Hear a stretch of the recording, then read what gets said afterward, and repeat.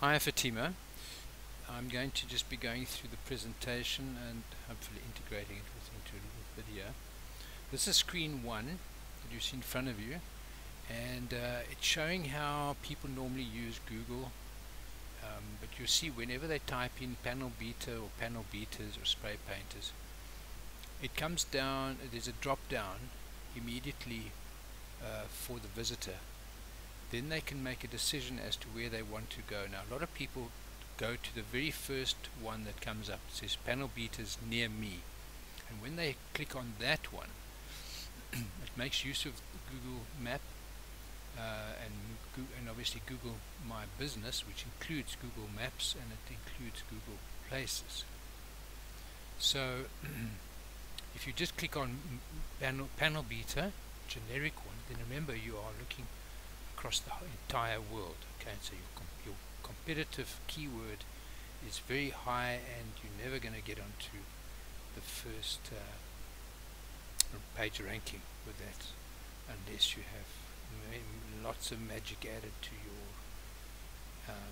your SEO, and you've paid lots of adverts and it's cost you a lot of money, and you have to look after it every day like a baby.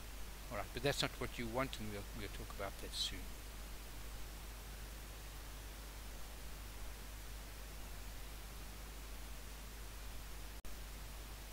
So the second screen, you will see the search term in the top, which is a keyword.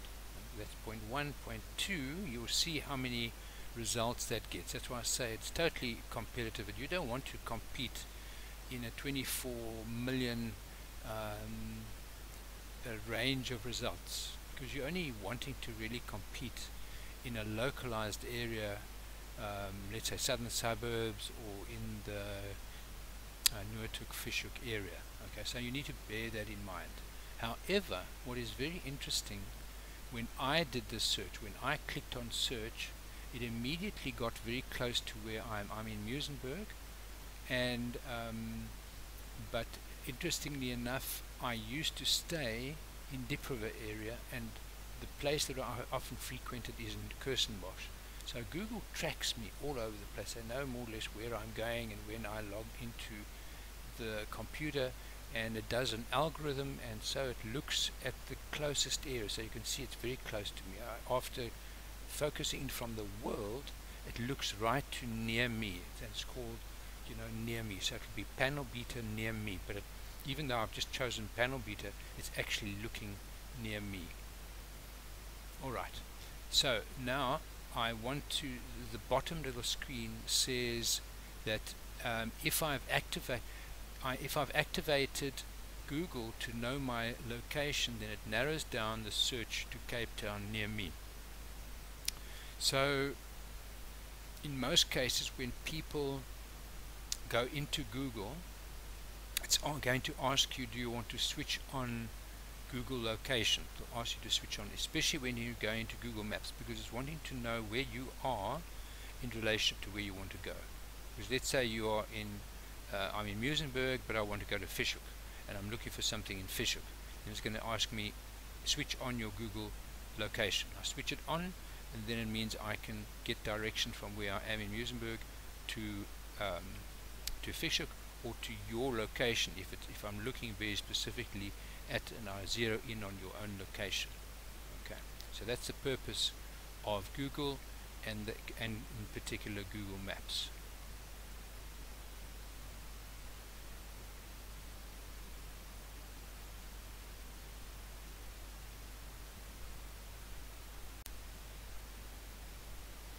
Okay, the third screen, as you will see, it's got the same Pannelbeater at the top.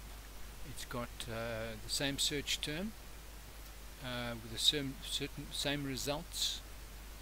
Now, most people, whether they are really very literate or technically in mind, they will want to click on the map, or because they see their businesses, that's far away from their business. So even if they want to look closer to Bergfried, because there's a lot of little pictures, there's a lot of markers, red markers on there. By the way, all the red markers, as you know, are businesses with a Google My Business profile. So it means they're on the Google map and having gone through the same process you went to. But obviously the ones that stand out, if you look at the Bergfried area and the Plumstead area, are the businesses that are best indexed on Google. They're best indexed in Google My Business, and the SEO on their websites are at the very best. And again, we'll have to talk about how to get there, stay there. We've already sent you information about your how to get your website fully search engine optimized, and now I'm working on the Google My Business optimization. Okay, so when you click on the map above, then the following Google My Places from Google My Business comes up, and I'm going to show you that in the next screenshot.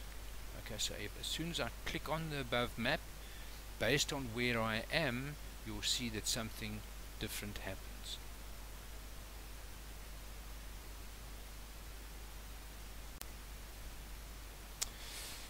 Right, so now when I've clicked on the map, something very interesting happens. It opens the map wider, and it zooms in a bit, because you've still got Pannelbeater, you haven't got Fishhook, you have still kept a very wide range. But Google is very clever in terms of the algorithms, because if you switched on your Google map location, then it's going to look still a lot closer to you. So if you look on the left hand side, you'll see there's a number of identified Pannelbeaters, and if you could scroll right down, and in actual fact, you scroll right down, you're probably not going to find yourself, because it's just too many. There's probably going to be hundreds and hundreds that you scroll through. But it's going to give preference to the ones that are marked as red flags. And again, the reason for that is they are well optimized. Google My Business is very well optimized, indexed, and submitted to the Google and other search engines. So let's see what happens. So I've said here, the question is, what does a person searching from Fishhook now do? So if I'm in Muizenberg, or let's say I'm in Fishhook, now I want to know who is nearby that can do my panel beating and spray painting. That's how people think. They're not going to just do a general search. They're going to be wanting to zoom in, and they're probably just going to put in Pannelbeater Fishhook, or Pannelbeater Kommetjie, Pannelbeater Noordhoek. Okay, so that's how these searches work.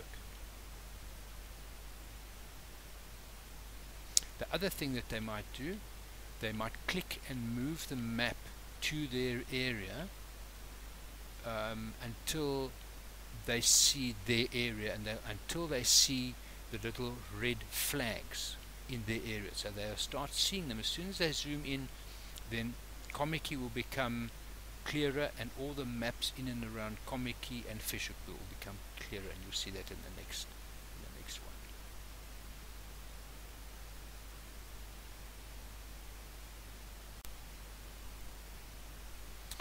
Okay, this is the fifth screenshot, and you can see what I've done now is what normally people will do. They've added Fishhook because the search is too wide. The search is far too wide. So they'd add the search term Fishhook, and or if you now see, as soon as you put in the term Fishhook, what happens is also that a list of all the red, you can see all the red flags have come up in that area. So what the visitor can then do is scroll down on the left hand side and look for all the different businesses. Now again, for the person who's a novice, they don't know how this works and how to get closer, or they forget about zooming in. Most people know, if they're looking at Google Maps, they know they need to zoom in and they need to look around there. But let's say a person really doesn't know, and they just use this bar. They're going to get down to you. Now I think you're about number 9 or 10 in this row. And again, the reason is a lot of reasons, but the main reason why you need to understand right now is, although I've optimized your Google My Business and I've done a lot of work on the search engine optimization, etc., and adding a website and all those. What's going to happen is Google must first index that information. What that means is it must first go and look through all updates it gets across the whole world, and then it starts importing its data and updating its data in a massive world database. You can think it's millions of data across the world. So the update takes of information and indexing by Google is going to take about 6 to 8 weeks. Okay, I'm running ahead on one of the slides. That's why you must understand you are lower here because number one, our search is still wide. It says Fishhook. And number two, there are Pannelbeaters in that area, close in that area, because the area of the map, although it says Fishhook, it's still quite a broad area, and that's why you see, you know, the red flags right above towards the right, towards the right and top side, right through into sort of into town even. But now a person will normally zero in because they want to look for Fishhook. What is in and around Fishhook? And in actual fact, you will see that Southern Peninsula Pannelbeaters is there, which it seems to be that's one of your, you've put in another marker, or you put in a sub website, or it might be part of your business. I'm not too sure, but that's what it seemed to come up on your website. But in that cluster, right in the middle, almost the middle bottom section of the map, is a cluster of a whole lot of red flags, and you are in there. Okay, it's not that you are hidden. Well, you are hidden in a sense because there's too many there, so they just put them in random order. Okay, that's enough for this map. I'll be going on to the screenshot number 6.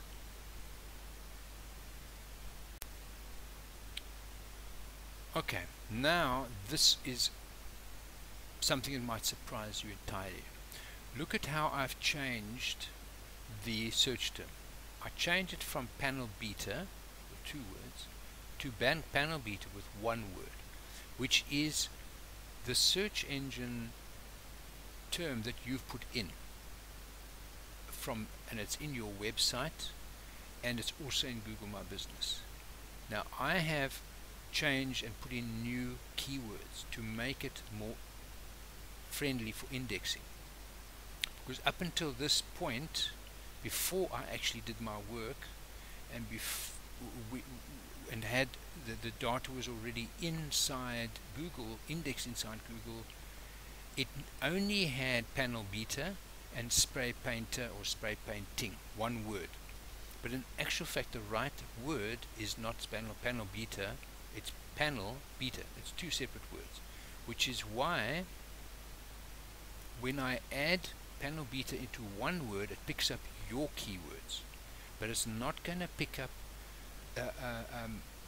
other businesses in your area that also don't have Pannelbeaters. So you can see there's only 3 that are at the top in this picture on the left hand side. There's Contact Pannelbeaters, there's Southern Peninsula Pannelbeaters, and then there's yours, Pannelbeaters and Spraypainting. Okay, so the important message there is one has to have all the alternatives of keywords. You have to have Pannelbeaters, 1 word, Pannelbeaters, 2 words, Pannelbeater without the S, 1 word, Pannelbeater with a space between, and the same for spray painting and all the other things. I've also made sure that the word Bodyworks is also separate, seen as a separate keyword, because it's one of the important keywords that Google uses in their worldwide indexing. So it's a wider term of Autobody works, for example, as you know. That's why it's an Autobody shop. Those are the ones that are Americanized and in the UK and all those kind of things. So that's the terminology which one has to key into when you're doing search engine optimization. And that's why Google My Business asked or suggested those terms when the person set up whoever it was set up your Google My Business.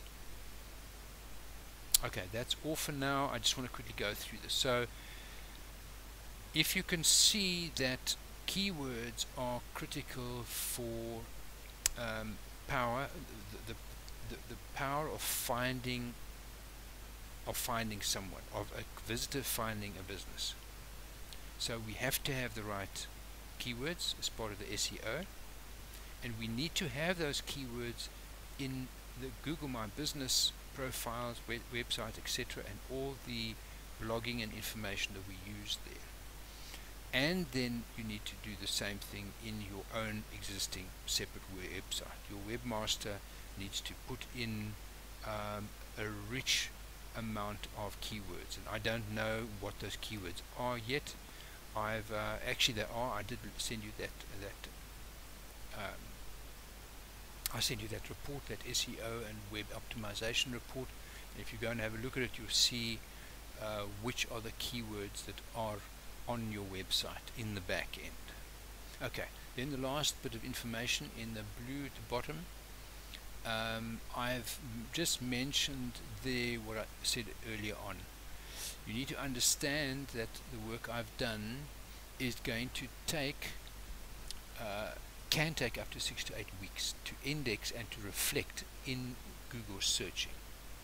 Now the big positive thing is what I've just said now goes for websites in general, any SEO and websites in general, any optimization. However, with Google My Business, because it is one of the products and applications of Google, the indexing might happen and will happen a lot quicker than that. But we need to monitor it, and you can at any time do this kind of search that I've done. Put in Pannelbeater, one word, put in Pannelbeater, 2 words, put in Fishhook, put in Cape Town, do a variety of searches to see how clients will find you. Okay, but you are, at the moment, you are very, very well indexed. The only thing that's missing that I can't do at this stage is your website, that your webmaster must do, unless you give me access to that and I do it. But I don't want to infringe on what she's doing. I think she's done a marvelous job of your website. Okay, anyway, my website report is there for her to have a look at, and in terms of what we're talking about here, maybe there's 1 or 2 other points. Okay, that's about it from me. Thanks for listening, and I wish you all the best. And if there's any questions, Fatima, please ask, but let's do a discussion telephonically. This stuff is very technical and sometimes difficult to explain it, and that's why I'm going through the audio video route.